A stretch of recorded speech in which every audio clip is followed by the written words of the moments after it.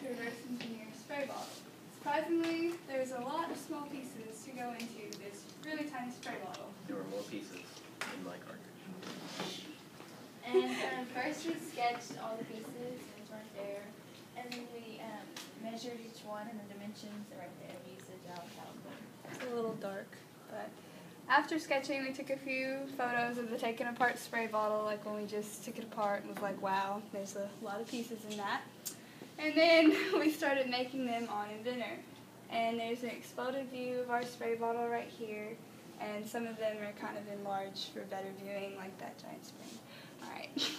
And like on each of the sides, we have all the 12 parts, the Inventor picture, and then the original picture. And finally, we have our working drawings down here, and the parts list that's on the exploded view. And we have the assembly chart that has all 12 of the pieces with their dimensions and everything. But yeah, there was all in all 12. And yeah, that's about it. Any questions? All right, thank you.